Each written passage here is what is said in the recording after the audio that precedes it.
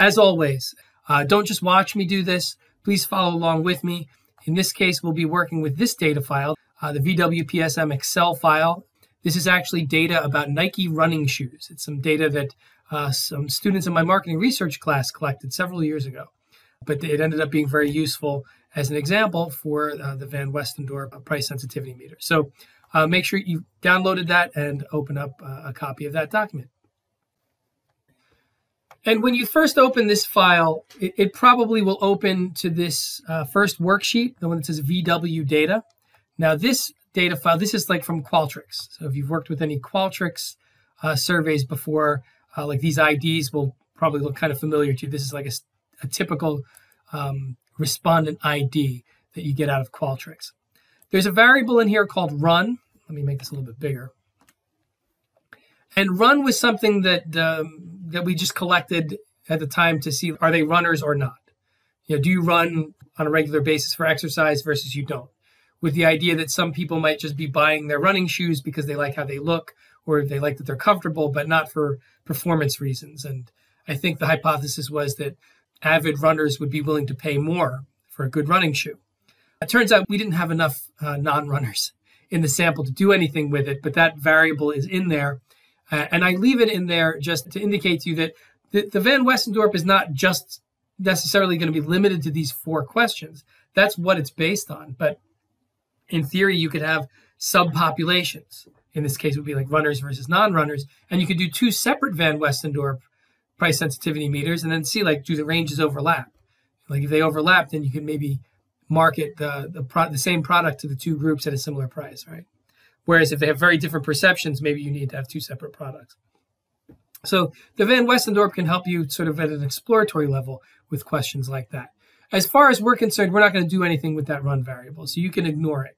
These 4 variables are the ones we talked about in the last video, right? So we have the question about at what price is it too expensive? At what price is it too cheap? In other words, so cheap that you don't believe that the quality could be any good. At what price is it expensive where you'd still buy it? But you'd have to think about it. And then at what price would you consider it cheap in a good way? In other words, at what price would you say it's a good value or a bargain? Now, the data as presented here are in a format that's basically what you would get out of Qualtrics. You would field a survey, you would ask these 4 questions, and you would get a data file where each row represents the responses of one person, one respondent.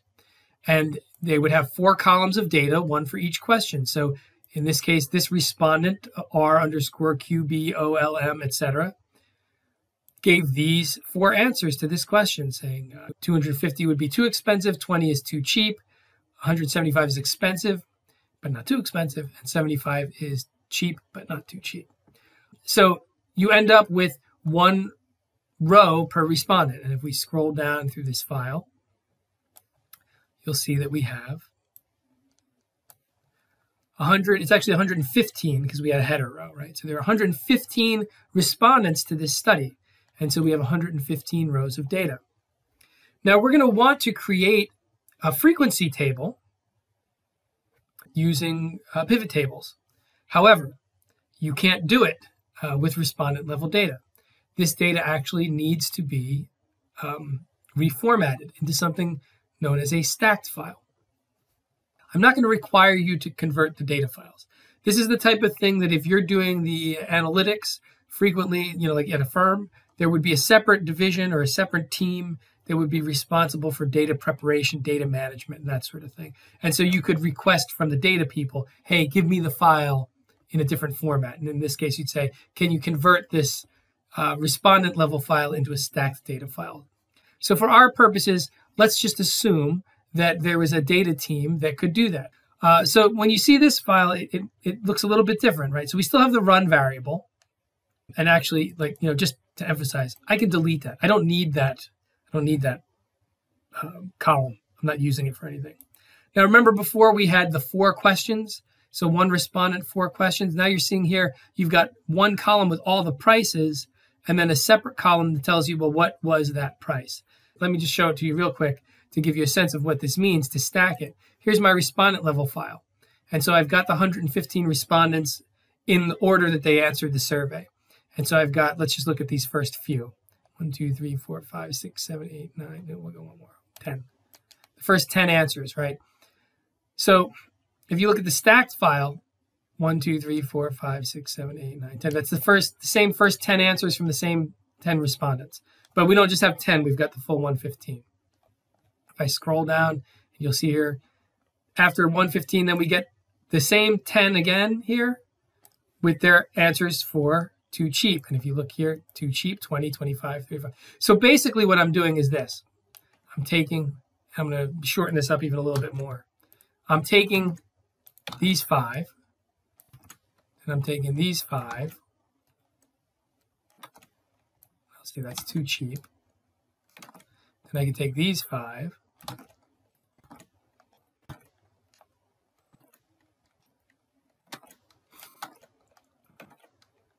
Right, except, again, we've done it with the full 115, not just 5. But basically what I've done here is I've taken the first 5 records, and I've stacked them.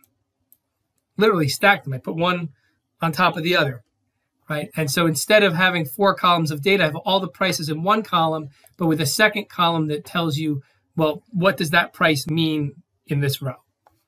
So that's what it means to stack a data file. And I just want to show you that so that you understand where that term comes from and it makes sense. Like, well, what the heck does that mean to stack a data file? But no, this file has the same information as this file. Respondent level, stack data file, same information, different format. But when you want to create a pivot table from this data to do your Van Westendorp, you have to do it from the stack data file. Okay, we're here, stack data file. There's a version here that says stacked sorted by ID. It's the same data, just stacked or sorted differently. So you can see here, the same respondent is in the file 4 times with the 4 questions. Same respondent 4 times, answered the 4 questions. Same respondent 4 times, answered the 4 questions. So that one, again, it's really presented there just to give you a sense of like how the data formats are related to each other and what they mean and what's in there. Now you could create the Van Westendorp table from either version of stacked. It doesn't matter. But I'll go back to the first one I showed you. This part should look familiar. Click anywhere in the table. We're going to go to Insert, Pivot Table. And we will just keep the defaults. We'll create the pivot table in a new worksheet. And there's not a lot going on here. I even deleted out the run variable, so even that's not in here. We just have price and we have question. That's it. I'm going to drag price into the rows. And then I'm going to drag price into the values. And it's going to start off as sum of price. I want to change that in the value field settings to count. I want the count of price. So what is this exactly? What does this mean? For each question, we ask the respondents, well, how much, at what price is it this? At what price is it that? So this tells us, for example, that $5 was mentioned 3 times. Might have been mentioned by 3 different people, might have been mentioned multiple times by some. Actually, it shouldn't. If you've got your data validation in there properly, they shouldn't be able to give the same price multiple times. But in theory, that could happen if you haven't programmed the survey so that it's not allowed to happen. But let's for the sake of argument, say that we did program it right and that there aren't any problems like that. So that means that $5 was mentioned 3 times, that $45 was mentioned 12 times, that $60 was mentioned 35 times. And that's across all 4 questions, right? So one person might have said $5 was too cheap. Another person might have said it was cheap. $60, someone might have said that was expensive. Someone else might have said that was cheap. Someone else might have said that was too expensive, right? So, but it was mentioned somewhere by someone. We can't do a whole lot with this column by itself. And the counts add up to 460. Remember, we had 115 respondents, and there were 4 prices they were asked for. So 4 times 115, that's where the 460 comes from. What we actually want to see, though, is what are the counts for each price point by question type, like what they were asked. Like, was it cheap, too cheap, expensive, or too expensive? So to do that, we're going to grab question and drag it into the columns. And so this now becomes our new pivot table. And you can see here, 115, 115, 115. We have 115 responses to each question because we had 115 respondents. And you'll see that you don't have anybody answering the low prices in anything other than too cheap at first, right? That's the price at which people go like, oh, $5 shoes. That can't be any good. Then you get the cheap values, then you get the expensive values, then the too expensive values. But there's a lot of overlap because different people have different price sensitivities. This initial table that we create here is known as a frequency table. So I'll just label it. That's the frequencies. And these are dollar figures here. Now, what you're going to need to do, which might seem a little strange the first time through, is we're going to create 3 templates because we have to create additional tables that they're all going to relate back to this frequency table.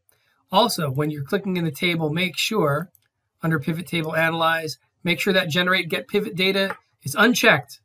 Again, if you have that checked, you're going to have problems. So make sure that's unchecked. Okay. I'm going to copy this column. And actually, I'm going to, where it says count of price row labels, I want to keep that clear. I don't want to have anything above that column because these are actually going to be our axes points. And I don't even need grand total here. I'm going to clear that out. Like these are going to be the labels on a chart. And they're important, but we want to make sure, the reason I leave this blank is I don't want Excel to mistake it for data. That's not data. Those are axes points. Those are labels. Then I'm going to take these values, cheap, expensive, too cheap, and too expensive, and I'm going to copy them over here because I'm going to create another version or another table based on the frequency table. Once I have that, and be careful with the grand total. You don't need a grand total. It's just going to be the prices and then 4 columns of data. So I'm highlighting all this. I'm hitting Control C if you're on your Mac, Command C. And then I'm going to paste multiple versions of it over here. And then I'm going to fill them in. Okay. So this is my frequency table. The next step is to create what's known as a cumulative frequency table. And I might go a little fast now because I started drinking my coffee. But always remember with the video, pause it, rewind. You're in total control of the pace. So I'll try to talk a little bit slower, but it's hard when I start drinking coffee. What do we need to do in the cumulative frequency table? In the first row, the cumulative frequency and the frequency are the same. You could, in theory, just copy this and paste it here because the first row is the same. You haven't accumulated anything yet in the first row. But what I typically like to do is I'll just type equals here. In this case, it's in cell I5. And I want to copy the value that's in cell B5. And again, this is a phrase that you'll hear me use over and over again in this video, and I mentioned it in one of the earlier videos. I'm going to point to the corresponding cell in the adjacent table. All right, so B5 is in the same place in the frequency table that I5 is in the cumulative frequency table. This is a floating reference because we're going to copy that. So I'm doing Control C again, and then I'm Control Ving over to these, but you could do it with your mouse as well. And you can see that the blanks from the pivot table are interpreted as zeros. So that takes care of itself. I'm double clicking on these column or the cell widths just to expand it. So that's the formula for the first row. That's the only row that has that formula. In the second row, we need to begin accumulating the counts, right? So we're adding it up. What are we adding together? Well, at the $10 price point in the cumulative frequency table, I want to know how many people have said that that is cheap up to that price point. Well, that will include whoever said $5. So in cell I6, I'm going to type the equal sign. I'm going to point to the cell directly above it, which is my sum up to that point, the people who said $5, plus the value in the corresponding cell in the adjacent table. So I want the sum up to that point plus the new row. And so Excel is highlighting for you here. In this case, that would be I5 plus B6. floating references again. So if I copy this, I'll use the mouse this time. Right click, copy, highlight over, and paste. Paste the regular paste, not values or anything like that. So these are all still zeros, so it's hard to see what's going on. But let's look in the too cheap column. This is now K5, the value above, plus D6, the value in the corresponding cell in the adjacent table.